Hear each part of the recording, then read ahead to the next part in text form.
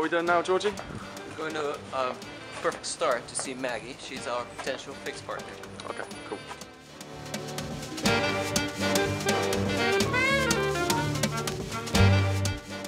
We met our fix partner Maggie at Perfect Start. It is a unique skill centre in Uxbridge which helps people with learning disabilities. After asking Maggie if she or anyone at the centre had any problems that we could help with from a design perspective, she told us that 3 came to mind. The first problem we decided to address was that of the trouser hanger, where some of the members of the centre had trouble holding it and threading their clothes through at the same time, so we designed a retrofitting product which makes it easier. Here's a series of images that puts it into perspective. We took the hanger alongside the retrofitting product to Perfect Start in an attempt to get some user feedback. Instead of making the process simpler, however, it only made it more complex. So we went back to the drawing board in an attempt to generate some new ideas. Eventually, we managed to reach a solution, which is this, an easy to use hanger which involves 3 steps. Just open it up, push your clothes in and close it. Here's a short video to show you how it's done.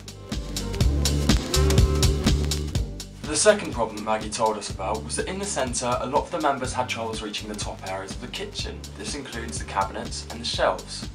Because many of the people had trouble with balance and hand-eye coordination, it was dangerous for them to use the current stools out on the market, them being too flimsy and too unstable.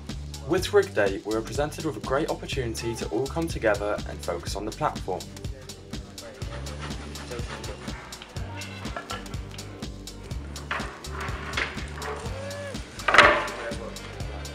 After creating the rough platform on Rig Day, we wanted to try out an application, so we took it along to Perfect Start.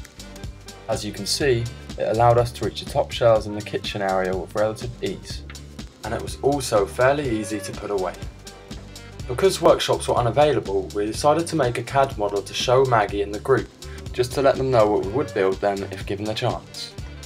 The third and final problem that we encountered at the centre was that a lot of people, in particular those with arthritis, had troubles using toilet brushes. Now this was for 2 reasons. The first being that toilet brushes have very narrow handles, and that makes it hard for them to grip. The second problem being that they're too short, and it means that a lot of people have to get on their hands and knees to actually use them.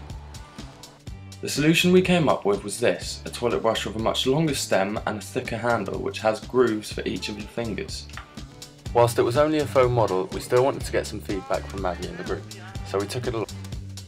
And whilst the model literally fell apart in her hands, she said she really liked it due to the longer stem and the ergonomic grip.